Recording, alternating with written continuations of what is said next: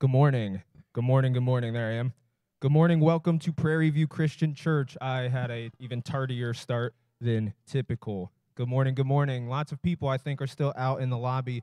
But again, welcome to Prairie View Christian Church. I'm looking around, lots of familiar faces. My name is Zach. I am the associate minister here. And again, it's my privilege to welcome you to church this morning. In the way of announcements, several things going on this morning. This morning is the last morning to drop off boxes, the gift boxes for Operation Christmas Child. If you forgot, you have them at home, you've worked on them, or you just forgot to do it, there usually is time during the week to come in. So this is the last Sunday to drop them off, but if you forgot to bring it this morning, you could still bring it by during the week and leave it out there, and we will collect those and get them where they need to go. But thank you to everyone who has participated in Operation Christmas Child this year. Following the service today, we will have youth group that is led by me and my lovely wife, Hannah, and we do lunch. The children here who know about that need to know about that, but that's meeting here after church this morning. Additionally, we will be meeting again for youth group next Sunday. So instead of it being every other week, due to the holidays and the holiday schedule, we're going to meet this Sunday and next Sunday after church for youth group. Also meeting today after the service is our women's ministry mentor-mentee lunch. I believe that will be somewhere floating around here. If you have any questions, talk to Linda, although she is probably busy preparing for that. So this morning, the women's ministry mentor-mentee luncheon is happening here following the service. I imagine that if you are interested in that and not a part of it, that you would be more than welcome to stay and eat and inquire about that ministry. But that's happening today, and that is headed up by Linda Ayton. Other women's ministry things, we have a women's group who meets after church on a regular basis. They are going to be, they're working on a study in the life of Jesus, and that's led by Mary Pafford. So if you have any questions, you can contact her, or if you don't know who she is, you could ask around and be pointed in her direction, or her email is included in the bulletin. And their next meeting will be next Sunday following church. And that's a little bit after church to give people time to get food and do things that they might need to do, get kids home, for instance. But their next meeting will be next Sunday, November 19th. And then they'll wrap up with one more meeting on December 3rd. Speaking of December and December 3rd, we have Christmas caroling and a fellowship dinner on December 3rd. So that night at 5:30, we will meet at Northridge, just up the street here. We'll meet right in the lobby. Just a fair warning, it is always very warm in there. So if you come in your best looking Christmas sweater, you might be a little hot. But if that's the price you're willing to pay for the look, then go for it. But we will be meeting at 5:30 over there. We're done there singing Christmas carols. We will return here for a dinner, and that will be over around 7 or 7:30. So December 3rd, 5:30 at Northridge for Christmas caroling. It is a wonderful time. You do not need to be a singer. You just need to have a smiling face. The people over at Northridge are always happy for guests, and with enough of our voices, the worst voice among us could be hidden. I'll put it that way. So it's always good to have people there singing loudly and singing with a smile on their face. And it is December, which means it's coming up on the most wonderful time of the year, which is budget season. So our budget and our congregational meeting, that will take place the following Sunday on the 10th. And that will be following church. We strongly encourage any members of Prairie View to be at that meeting or to have someone in your household represented there. We try to be very open and forward with our budget so people know where every dollar is going. And that's a chance to review that as a congregation and vote on it. It's also a chance to have Ben, myself, and Nancy maybe get up in front of the congregation and explain what's been going on for the past year, what we're hoping to do in the future, and just give a bit of an update, a deeper level update on Prairie View Christian Church. So that is December 10th, following church, so in a few weeks. That is all I've got in way of announcements. I'm going to read now from some scripture. And actually this morning, in between songs or before songs, we've been flashing Bible verses on the screen. This morning, I'm going to take time to read those. So these two passages I'm about to read are going to set up the song that we will be singing here in a few moments. So it's Micah 7:18 and 19 says this: "Who is a God like you, pardoning iniquity and passing over transgression? He does not retain his anger forever, because he delights in steadfast love. He will again have compassion on us. He will tread our iniquities underfoot. You will cast all our sins into the depths of the sea." And then Lamentations 3:22 and 23 say this: "The steadfast love of the Lord never ceases. His mercies never come to an end. They are new every morning. Great is your faithfulness." Let's pray together. Dear Heavenly Father, thank you for this morning. Thank you that your mercies are new every morning, and that your kindness and your faithfulness, your love and patience for us never run out. And so wherever we've been, wherever we're going, whatever's going on, God, you are big enough for us, big enough for the problems we have. You are big enough to care for us and to not grow tired or weary of us and our failings. And I pray that this morning that would give us reason to sing loudly and to pray attentively and to listen to your word preached, to have it move our hearts, knowing that you are a good God who is steadfast in your love and faithful and patient, and with mercies that never end. And I pray this morning for a whole host of people who can't be here for different reasons. God, thank you for the many, many people who make up this church and the wonderful environment you've given to us to encourage one another and to build one another up and to love one another and bear with one another, and all these things that we might become more and more like your Son, Jesus Christ. As we move through our service this morning, help us bear that in mind, that it is you, Father, Son, and Holy Ghost that we worship, and it is you who we are trying to become like through your own power working in us. God, we pray that that power would be at work this morning, and we would humbly submit to it and trust in you. It's in Jesus' name we pray. Amen. Shuffle back to the guitar over here, so while I'm doing that, if you would stand and be ready to sing.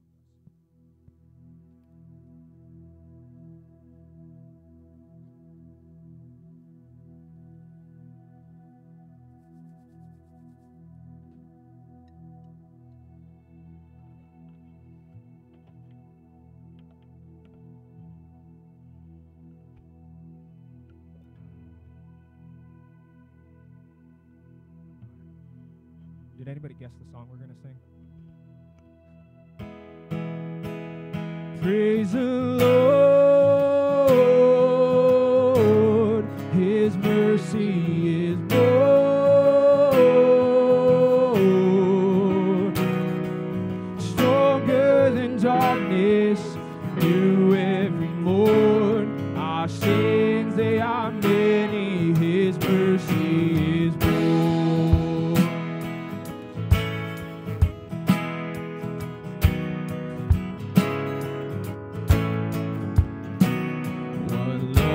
Remember no wrongs we have done. Omniscient, all-knowing, he counts not their sum.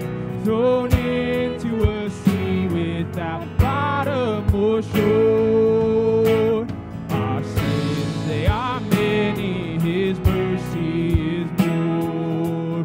Praise the Lord, his mercy is more.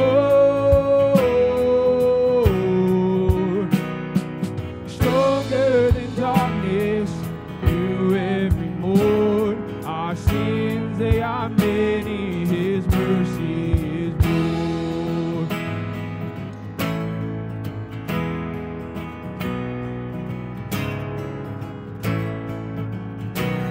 What patience will wait as we constantly roam. What Father so tender is calling us home. He welcomes the weakest, the vilest, the poor. Our sins, they are many, His mercy is more. Praise the Lord, His mercy is more.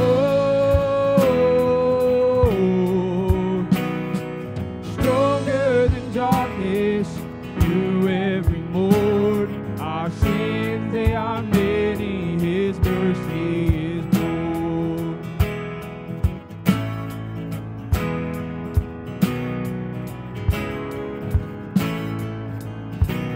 What riches of kindness He lavished on us. His blood was the payment, His life was the cost. We stood neath the debt we could never afford. Our sins, they are many, His mercy is more. Praise the Lord, His mercy is more. Stronger than darkness, through every morn. Our sins, they are many, His mercy is more. Praise the Lord, His mercy is more. Stronger than darkness, through every morn. Our sins, they are many, His mercy is more. Our sins, they are many, His mercy is more. Our sins, they are many, His mercy is more.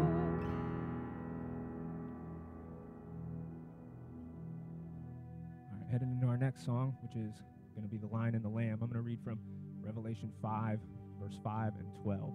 They say this: Weep no more. Behold, the Lion of the tribe of Judah, the root of David, has conquered.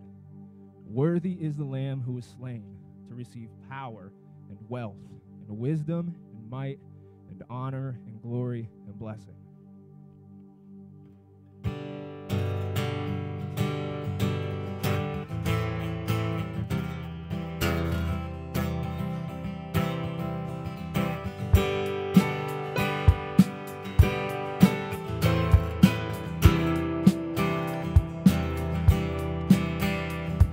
He's coming on the clouds. Kings and kingdoms will bow down, and every chain will break as broken hearts declare His praise. For who can stop the Lord Almighty? Our God is the Lion of Judah. He's roaring with power and fighting our battles. Every knee will bow before Him.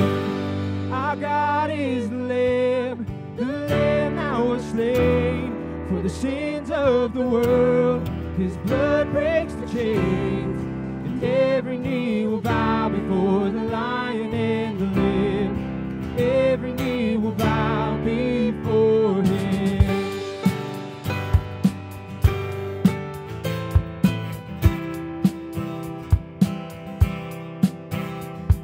So open up the gates, make way before the King of Kings.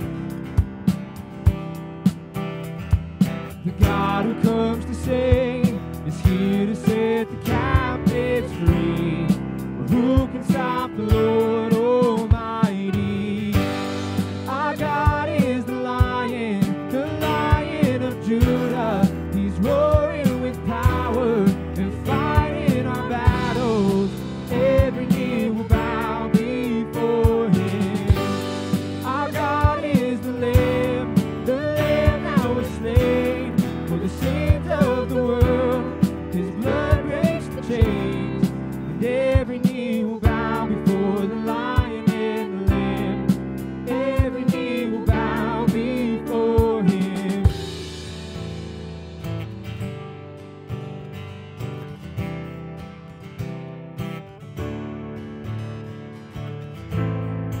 Who can stop the Lord Almighty? Who can stop the Lord? Who can stop the Lord Almighty? Who can stop the Lord? Our God is the Lion of Judah. He's roaring with power and fighting our battles. Every knee will bow before him. Our God is the Lamb that was slain for the sins of the world. His blood breaks the chains, and every knee will bow before the Lion and the Lamb. Every knee will bow before him. Our God is the Lion of Judah. He's roaring with power and fighting our battles. Every knee will bow before him.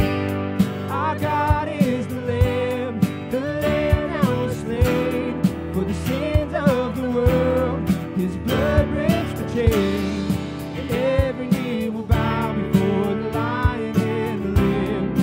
Every knee will bow before him.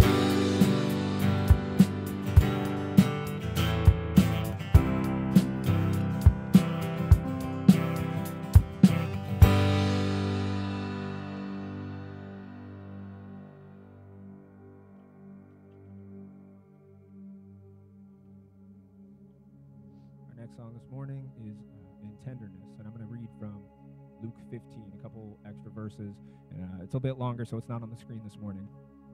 This is Jesus speaking. He says, so he told them this parable, Jesus, what man of you, having 100 sheep, if he has lost one of them, does not leave the 99 in the open country and go after the one that is lost until he finds it? And when he has found it, he lays it on his shoulders, rejoicing. And when he comes home, he calls together his friends and his neighbors, saying to them, rejoice with me, for I have found my sheep that was lost. Just so I tell you, there will be more joy in heaven over one sinner who repents than over 99 righteous persons who need no repentance.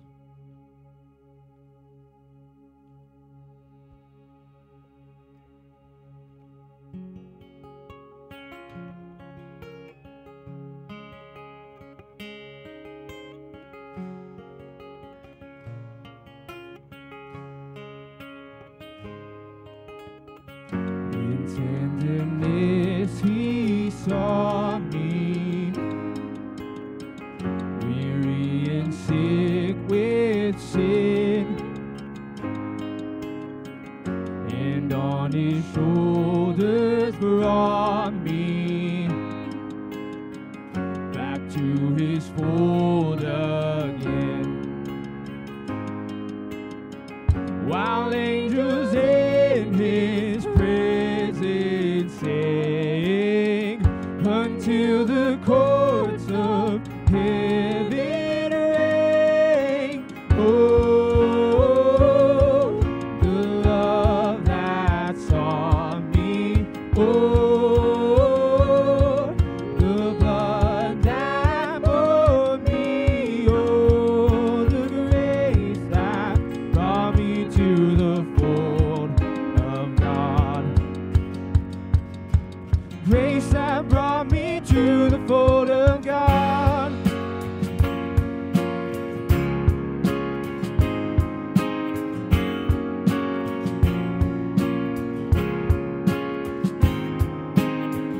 He died for me while I was sinning, needy and poor and blind. He whispered to assure me, I found thee, thou art mine.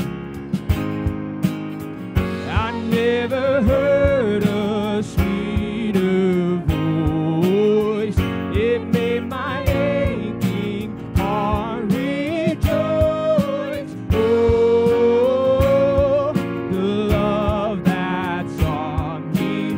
Oh, the blood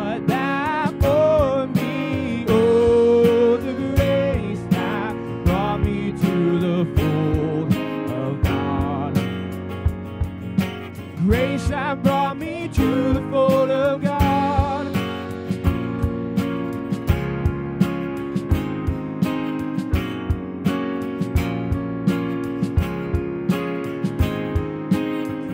Upon His grace I'll daily ponder and sing anew His praise.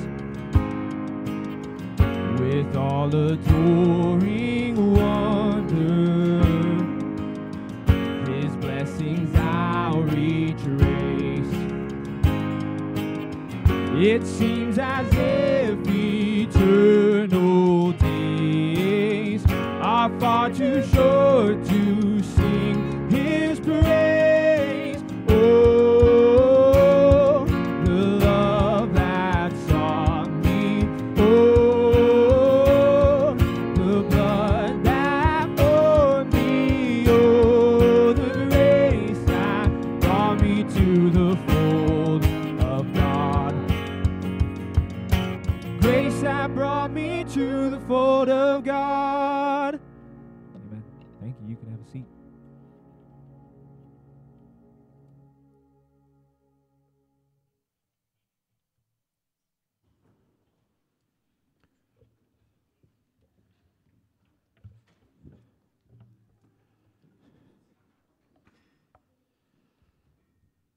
Good morning and welcome. For those that don't know me, my name is Carl Pafford. I have the privilege of serving on the elder team here, and also to, as we transition to this time of worship through communion and giving, provide the meditation today.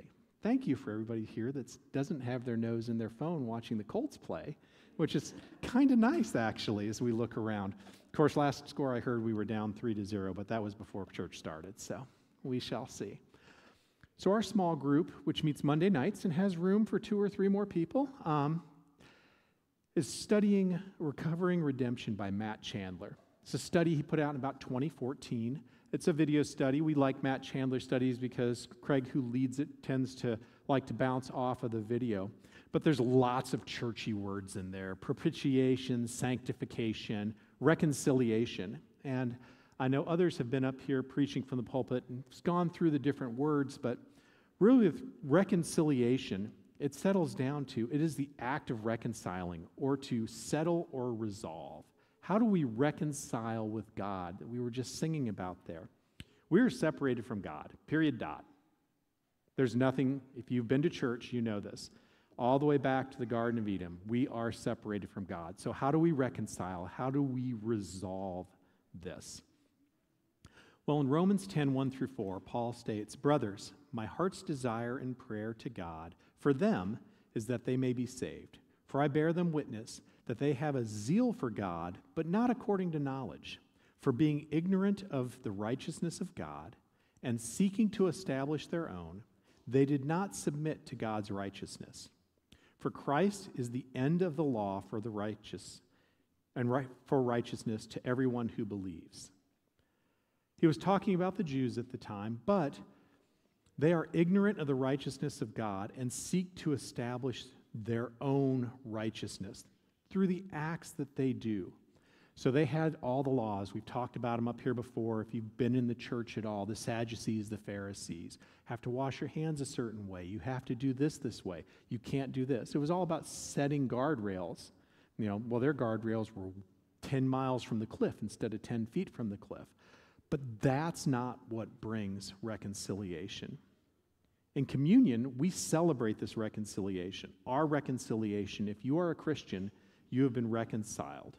But in communion, it's not a way for us to develop righteousness. It's not a checkbox that we are going to do. Because you come up here and you take the little wafer and you take the juice does not mean by doing this, I have become saved. Instead, it is an acknowledgement of our reconciliation through Christ. In 1 Corinthians, this passage that is well known if you've been in the church, 11:23-26. "For I received from the Lord what I also delivered to you, that the Lord Jesus, on the night he was betrayed, took bread, and when he had given thanks, he broke it and said, 'This is my body, which is for you. Do this in remembrance of me.' In the same way, he also took the cup after supper, saying, 'This cup is the new covenant in my blood. Do this as often as you drink it in remembrance of me. For as often as you eat this bread and drink this cup, you proclaim the Lord's death until he comes. You proclaim the Lord's death when you do this. We reconcile through Jesus to God, not again because we do communion. Coming up here is not some magic act that is going to enable you to be in the presence of God. What we are doing is what Paul said. We are acknowledging what Jesus did for us. He was our sin offering. His blood was poured out that we represent with the juice. His body was broken on the cross, as the wafer is a symbol for. There's nothing magical about communion. Communion is a remembrance of our reconciliation. And that's why we celebrate this every week here. We do this as a Christian, remembering that we are together with God because of Jesus. We spend time on that. If you're not a Christian, you have the opportunity to reconcile to God. Any of us in leadership would be happy to sit and talk about this after the service. Use this communion time to think about that. Think about your questions. Think about your concerns. We would love to talk to you about why Jesus is our Lord and Savior here and why we celebrate every week. So, if you are a believer in Christ, here in a little bit, come on up here. The cup has a wafer in the top. If you're not familiar with that, bring it back to your seat. Take it at your own time. Hold the cup till the end, and when you leave, we have trash bins outside the doors heading out. At the same time, we also celebrate our offering. If you are a member or regular attender, the offering is for you. If you are our guest, you are our guest. If you feel led, please feel free to put something in the black boxes up here, but don't feel led. I do want to say that Craig shared at Elders this week. The admin team got together. Again, we have faithful givers for 20 plus years here.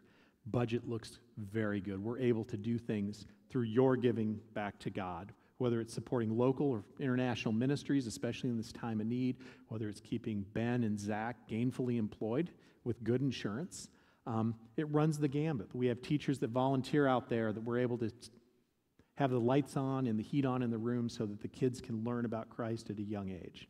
So thank you for your faithful giving, and we look forward to a great 2024. There will be more in December when the budget's brought before the congregation for a vote. With that being said, would you pray with me, please? Father God, it is truly a privilege to be in your church on this day with other believers and other people that want to know you. Lord, as we celebrate communion, not as a checkbox, not as a magic pathway that's going to get us to you, but as Paul says, as we celebrate remembering the blood that was shed, the body that was broken, that reconciles us, that brings us together, that settles that difference that we have. God, thank you for that as we celebrate that. And thank you for the faithful giving over the years, year after year, that has enabled us to continue this ministry here at 141st and Allisonville. And Lord, we look forward to see what you're going to do in 2024. Thank you for your love. Thank you for all you provide for us. It's your name we pray. Amen.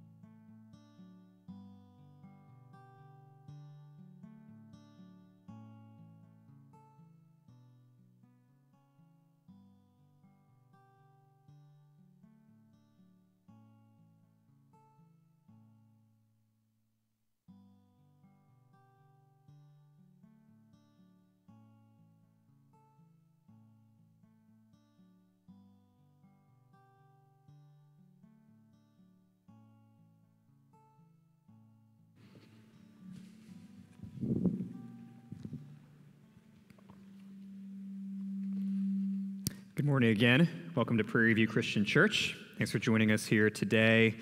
And with so many people in our church sick, we've heard so many stories this morning of people being home with various illnesses. This is a good opportunity for us to do something we don't often do, which is acknowledge the people who are live streaming. We've been doing that for several years now. We don't always give them a whole lot of attention, but if you are watching online because you're at home sick or because you're traveling or for any other reason, thanks for joining us as well. Imagine for a moment that you're sitting at home, enjoying a quiet morning to yourself, when suddenly your doorbell rings, and it's a fellow believer who you know quite well. So you politely invite them inside, you make a pot of coffee, you exchange some pleasantries, but eventually do have to ask, so what brings you in?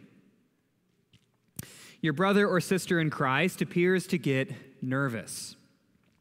They fidget with their fingers. They stumble over their words. But they eventually work up the courage to say, well, in light of some recent events I've been through, I'm struggling with my faith and considering abandoning it entirely. And I just needed someone to talk to. What do you say in that moment? Well, at first, you might not say anything. Instead, you listen patiently, you express empathy, and if it gets that far, you put an arm around them and weep with them. But at some point, you will have to say something. And if you believe that Jesus is God's Son, and that faith in him is the only way to peace with God, forgiveness of sins, and eternal life, then you can't help but try to persuade them to reconsider. But how do you do that? How might you motivate this tired, discouraged, and uncertain believer to keep the faith when they're tempted to throw in the towel? The author of Hebrews may have been asking himself that same question throughout the course of writing this letter. Many of the Christians hearing his sermon are exhausted, beleaguered, and wavering in their faith, to the point of thinking about abandoning it completely. So in our passage this morning, the author shows us 4 different ways of motivating those believers to keep the faith. And we should hold on to these truths if we hope to motivate others to keep the faith, or for those times when we need motivation ourselves. So open up to Hebrews chapter 12, verse 3. Feel free to use one of our Bibles if you didn't bring one, and take a Bible home if you don't have one. But before we read, let's pray. Father, thank you for this day. Thank you for this time that we have together. Thank you for your Son, Jesus. Thank you for your word. Thank you for your Spirit. Thank you for your church. Lord, I pray for our church this morning. I ask that you watch over those people gathered here in this room to worship you. I pray that our worship would be honoring to you, beneficial for us, in whatever circumstances we find ourselves in this Sunday morning. I pray that you would comfort us, encourage us, challenge us, convict us. You know what we need better than we do. And so I pray that you would provide for our needs through your word, through your Spirit this morning. I pray for those who are not here. As we mentioned, we have a number of people who are sick. We pray for those dealing with acute illnesses who normally would be here. We pray for those with chronic illnesses who can rarely, if ever, be here. I ask that you watch over those people dealing with sickness this morning and any other morning. I also pray that you would be with those in our church who are grieving, those in our church who are celebrating, those in our church who are traveling, whatever they might find themselves in. I pray for the people of this church, that you would unify us, that you would sanctify us, that you would provide for us, and help us be the church and the people you call us to be, not just for this hour and 15 minutes today, but throughout the week and throughout the months and throughout the years.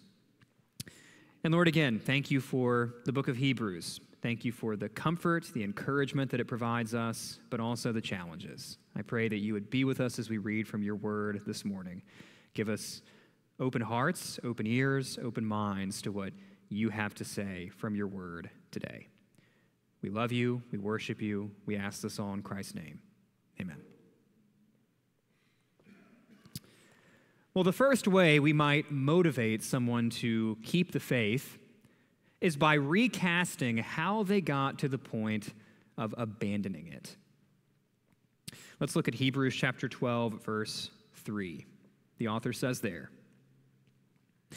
"Consider him who endured from sinners such hostility against himself, so that you may not grow weary or faint-hearted. In your struggle against sin, you have not yet resisted to the point of shedding your blood. And have you forgotten the exhortation that addresses you as sons?" This is a quote from Proverbs 3, 11 and 12. "My son, do not regard lightly the discipline of the Lord, nor be weary when reproved by him. For the Lord disciplines the one he loves, and chastises every son whom he receives." Verse 7. "It is for discipline that you have to endure. God is treating you as sons. For what son is there whom his father does not discipline? If you are left without discipline, in which all have participated, then you are illegitimate children and not sons. Besides this, we have had earthly fathers who disciplined us, and we respected them. Shall we not much more be subject to the Father of spirits and live? For they disciplined us for a short time, as it seemed best to them. But he disciplines us for our good, that we may share his holiness. For the moment, all discipline seems painful rather than pleasant, but later it yields the peaceful fruit of righteousness to those who have been trained by it." Suffering is a common entry point to doubt and discouragement. Someone loses a job, goes through a divorce, mourns the death of a loved one, or receives a shocking health diagnosis. Any form of suffering can make a person wonder whether God is real, or even worse, if he cares. But in these verses, the author of Hebrews recasts our suffering in the light of Jesus. First, in verse 3, he reminds us that Christ suffered too. Now, how is thinking deeply about Christ's suffering on the cross helpful in the midst of our suffering? Well, it tells us that we're not the first. We're not the only people who have ever suffered. And in a strange way, that reminds us that we are not alone. Jesus suffered too, and God still cared for him. So God just might still care for you in the midst of your suffering as well. But second, he also tells us that our suffering could be worse. In verse 4. "Now trust me, I know how cruel that can sound. We never want to quickly, flippantly, or glibly pull that card. And if we do, we can come across as cold, distant, and dismissive of someone else's pain. We have to acknowledge all of that. But we also can't avoid the mild rebuke that is verse 4.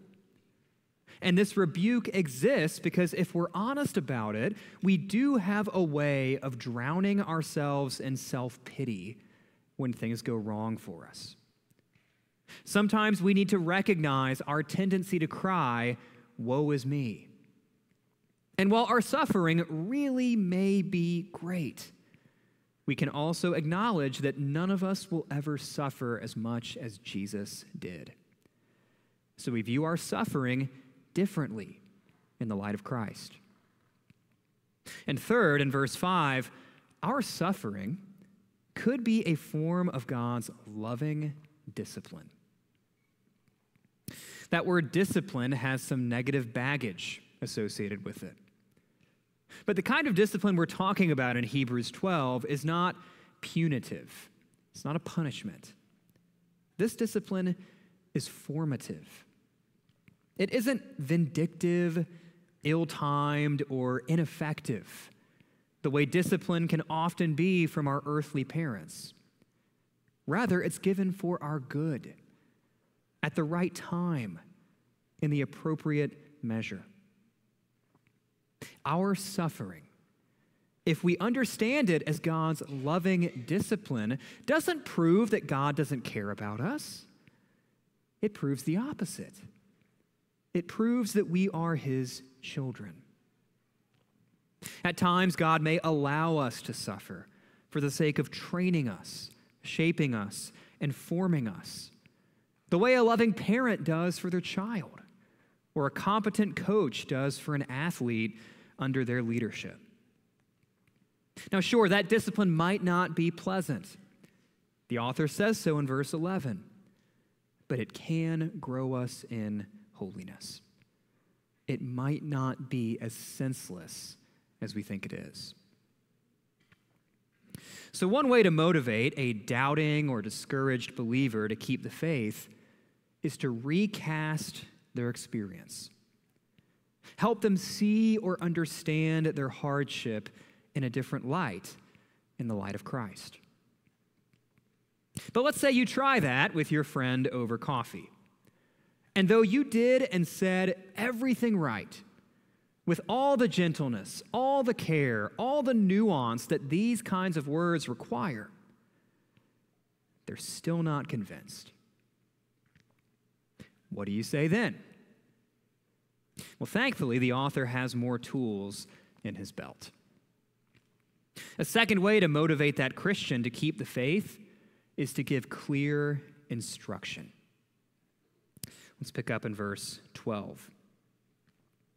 Therefore, lift your drooping hands and strengthen your weak knees, and make straight paths for your feet, so that what is lame may not be put out of joint, but rather be healed. Strive for peace with everyone, and for the holiness without which no one will see the Lord. See to it that no one fails to obtain the grace of God, that no root of bitterness springs up and causes trouble, and by it many become defiled. That no one is sexually immoral or unholy like Esau, who sold his birthright for a single meal. For you know that afterward, when he desired to inherit the blessing, he was rejected, for he found no chance to repent, though he sought it with tears. So after issuing the commands of verses 12 through 14, which we'll come back to in a moment, the author reminds these believers of the story of Jacob and Esau. In Genesis 25, the selfish and conniving Jacob seizes the opportunity to buy his twin brother Esau's family blessing, which belonged to him because he was the older of the two. Esau was starving. His hands were drooping. His knees were weak after a long day out hunting.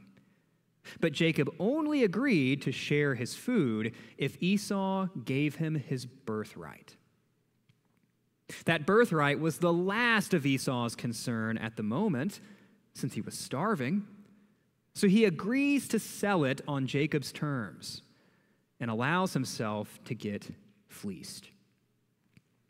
Things get really messy in chapter 27 when Esau's eggs finally come home to roost. Now we might ask, what was Esau's core blunder? What was his most basic sin? What lesson are we supposed to learn from that example? Well, we might say that Esau's blunder was short-sightedness. Short-sightedness. He exchanged long-term blessing in the future for temporary relief in the present. Keeping our faith in a world filled with suffering, opposition, and questions is hard. It can leave us feeling weary, like Esau. And in the face of all this, we may convince ourselves that our life would be easier if we just stopped following Jesus. On top of that, the commands in this passage, striving for peace with others, pursuing holiness, resisting sin, those commands are not for the faint of heart. The promised blessing for a life lived in obedience to Christ often seems far off and useless when we think of the sacrifices that we must make now. But the author reminds us not to be short-sighted. Learn the lesson of Esau, namely, that the future blessing of keeping the faith drastically outweighs the temptation of temporary relief. So by now, maybe you feel like you're getting somewhere with your struggling friend. They're thinking about their suffering in a different way. They're also considering whether immediate relief from their current predicament is good enough reason to trade their birthright as God's children by faith in Jesus Christ. That's real progress. If nothing else, by God's grace, you've persuaded them to at least slow down before they make any big decisions. But you still get the sense that there's more work to be done. So you try another approach.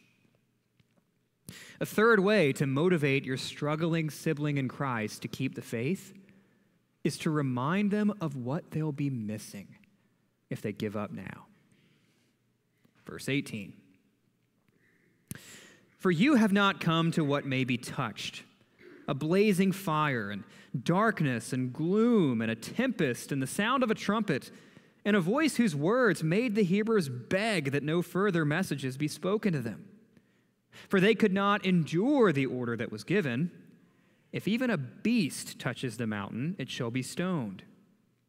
Indeed, so terrifying was the sight that Moses said, I tremble with fear. But you have come to Mount Zion, and to the city of the living God, the heavenly Jerusalem, and to innumerable angels in festal gathering, and to the assembly of the firstborn who are enrolled in heaven, and to God, the judge of all, to the spirits of the righteous made perfect, and to Jesus, the mediator of a new covenant, and to the sprinkled blood that speaks a better word than the blood of Abel.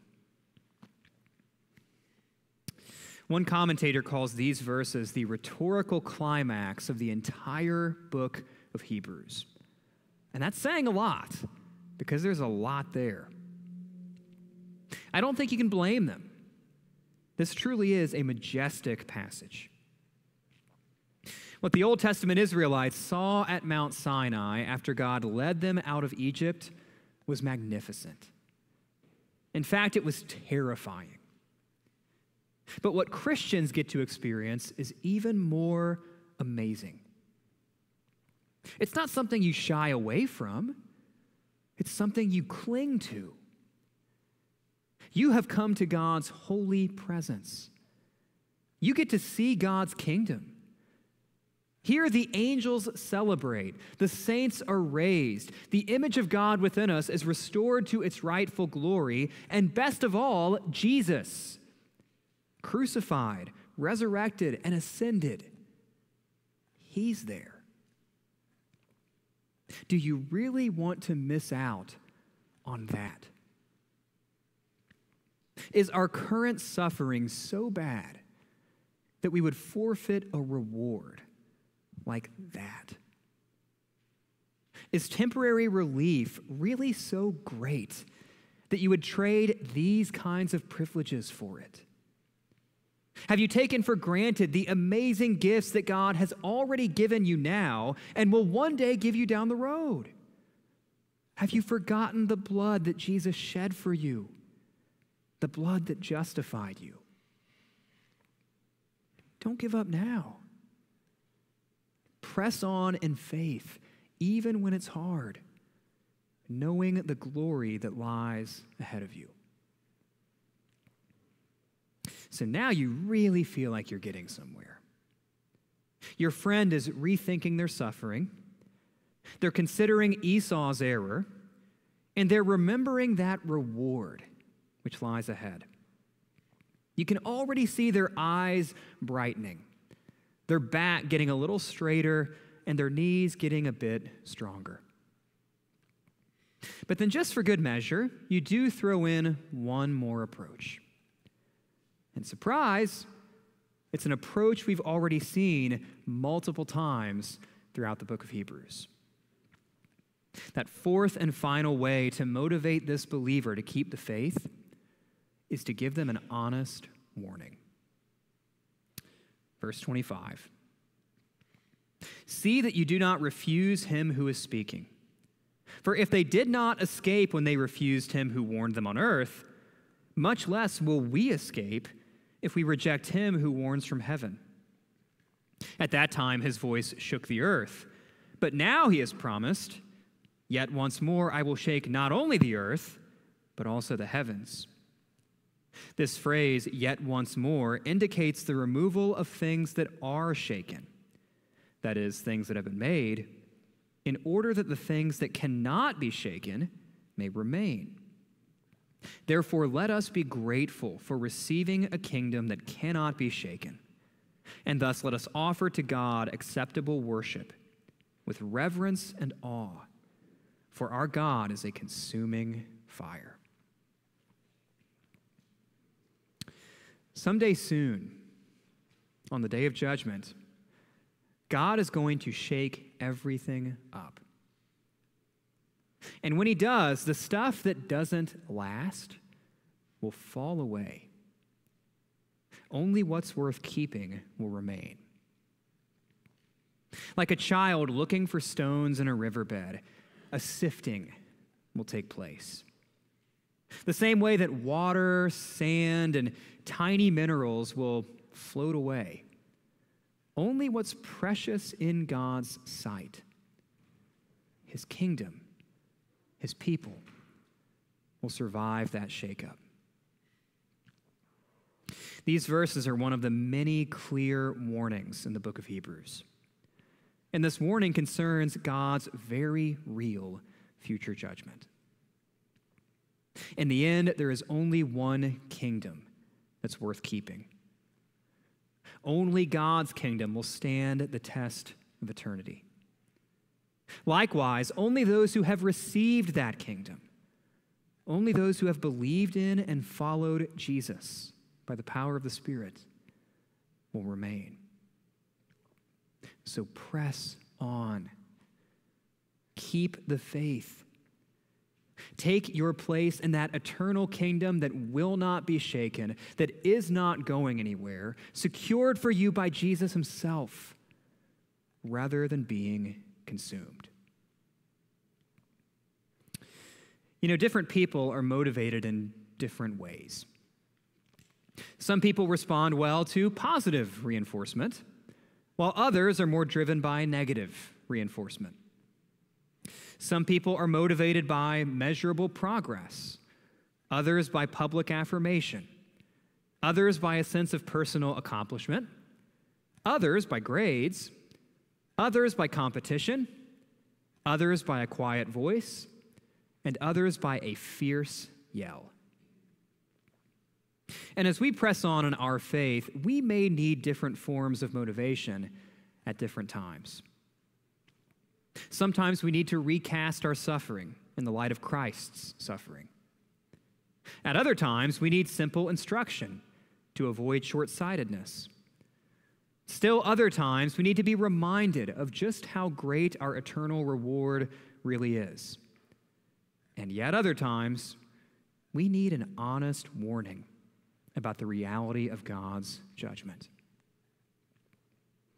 So wherever you are right now, and whatever you need to be inspired to press on in faithfulness to Christ, whether you're trying to motivate another believer to persevere, or you need motivation yourself, perhaps the words of Hebrews 12 can give you some helpful resources. Of course, you will need to use them with some discernment.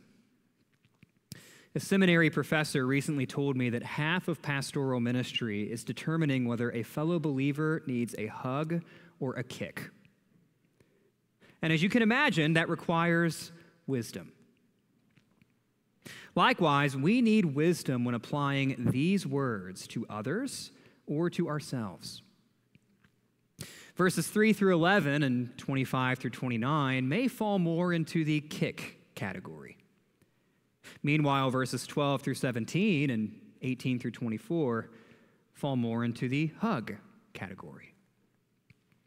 Depending on who you're talking to and when you're talking to them, some may be more effective than others. But these words are all here for a reason. The kicks and the hugs all have a place. And they can all motivate us, or the believer who knocked on your door, to keep our faith to the end.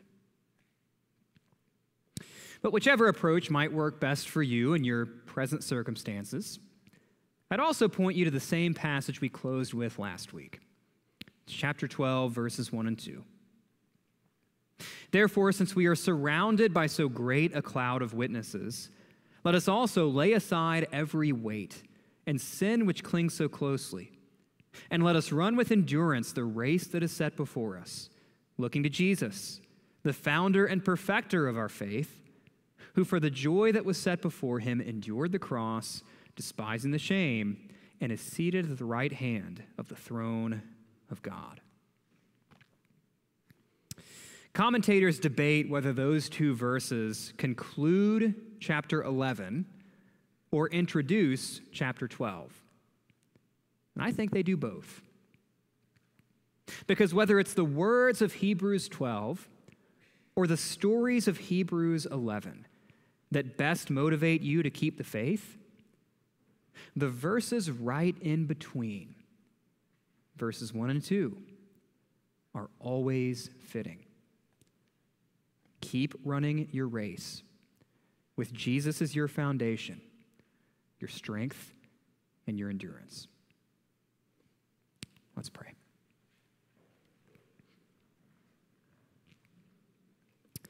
Father, again, thank you for this day. Thank you for this time that we have together. Thank you for your Son, Jesus, the founder and perfecter of our faith. Lord, thank you that in a world that is so often shaken, we look forward to a kingdom that will not be shaken. Even right now, we're already part of a kingdom that will not, cannot be shaken. Thank you for that assurance. Thank you for that promise. Thank you for that hope. But Lord, we also acknowledge that keeping the faith in a fallen world is not for the faint of heart. We can't do it on our own. We need your Spirit within us to help us and preserve us. We also need our siblings in Christ to encourage us and motivate us. And we need passages like Hebrews 12 to challenge us, whether it's recasting our suffering, whether it's being reminded of our future reward, whether it's being warned about judgment, or whether it's simply getting simple instruction. I pray that you would use Hebrews 12, that you would equip the believers around us, that you would equip us as well to motivate your children, to receive our reward, to secure our inheritance that is guaranteed for us by faith in Christ. Help us press on, Lord, when we're tired, when we're exhausted, when we're frustrated, when we're discouraged. Help us keep the faith for your glory. We love you. We worship you. We ask this all in Christ's name. Amen. Let's stand together as we sing.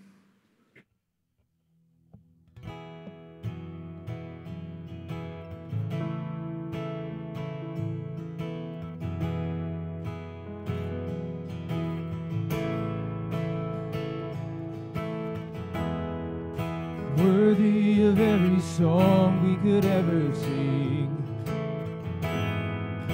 worthy of all the praise we could ever bring, worthy of every breath we could ever breathe. We live for you.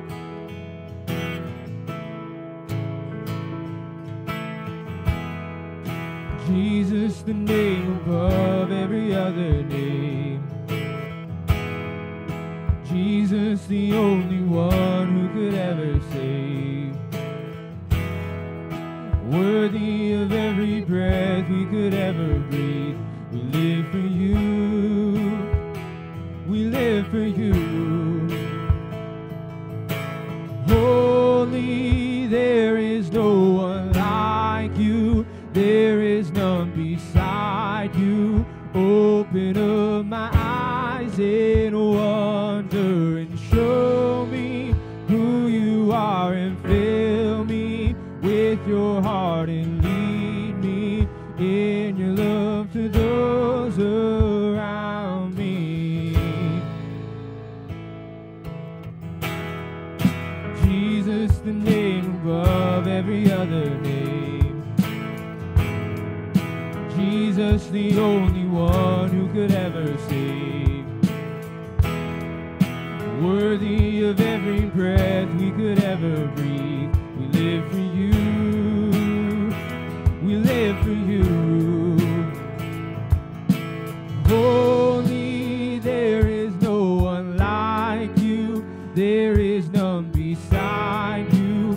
Open up my eyes in wonder and show me who you are and fill me with your heart and lead me in your love to those around me.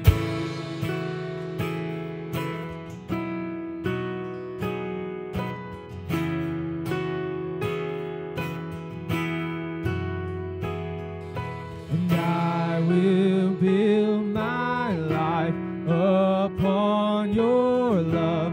It is a firm foundation, and I will put my trust in you alone, and I will not be shaken. I will build my life upon your love.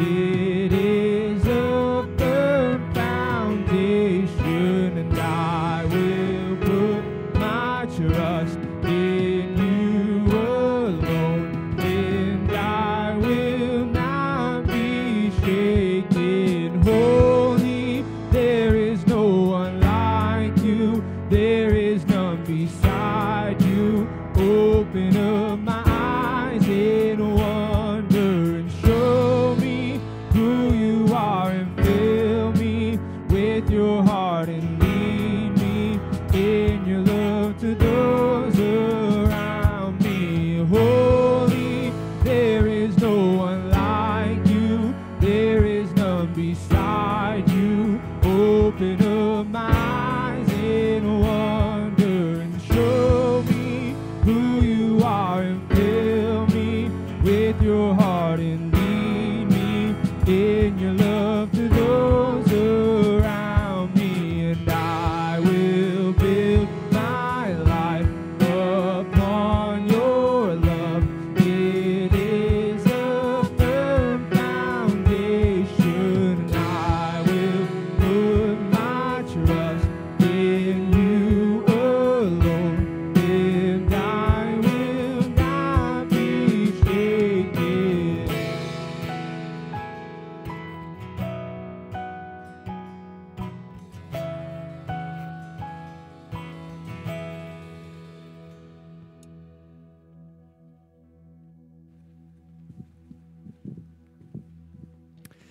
That concludes our service this morning. Again, thanks for joining us, whether you've been around for a long time or whether you're new. We're glad that you were here.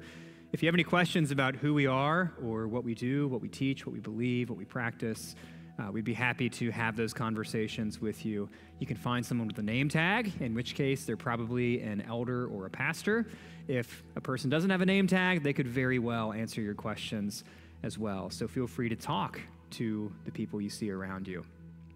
And if you're in a situation where you're that person knocking on the door and you're struggling with your faith and you're discouraged and frustrated and considering giving up, by all means, talk to us. We would love to do our best to encourage you, to serve you, to pray with you, to even motivate you, if we can, to press on in faith, including those times when it's hard. So if you have questions about what it means to be a follower of Jesus, or if you just need help following Jesus, by all means, please talk to someone here. But with that, I'll close our service in prayer. Father, again, thank you for this day. Thank you for this time we've had together. Thank you for your Son, Jesus. And Lord, I pray that this service, whether it's the songs or the prayers or communion or the sermon, I pray that this service would be one small part of strengthening our weak knees and lifting up our drooping hands, because following you can be hard. So Lord, I pray that you would give us strength, give us endurance, give us perseverance to go out another week and follow you, to represent you well to the world around us, at school, at home, at church, in our neighborhoods, in our families, wherever it is that we might go. Lord, help us persevere, represent you well, and press on in the faith. Again, we thank you for this time we've had together. We thank you for your Son, Jesus, the founder and perfecter of our faith. Lord, I pray that we would move ahead, knowing that you are at the foundation and that your kingdom will not be shaken. We ask this all in Christ's name. Amen. Go in peace to love and serve the Lord. Praise God from whom